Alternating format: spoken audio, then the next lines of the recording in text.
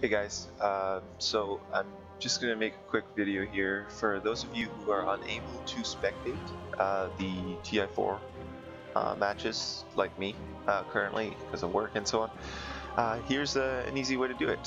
So this is pulled off of Reddit and CyborgMatt.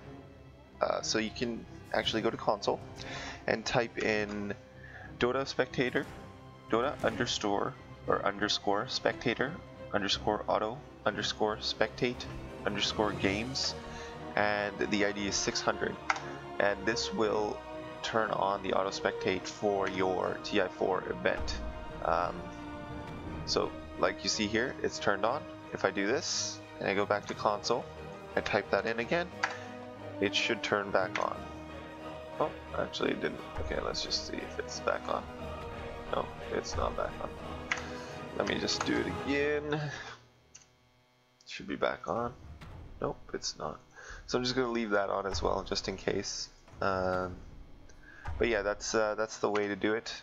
Is auto spectate games 600. Okay.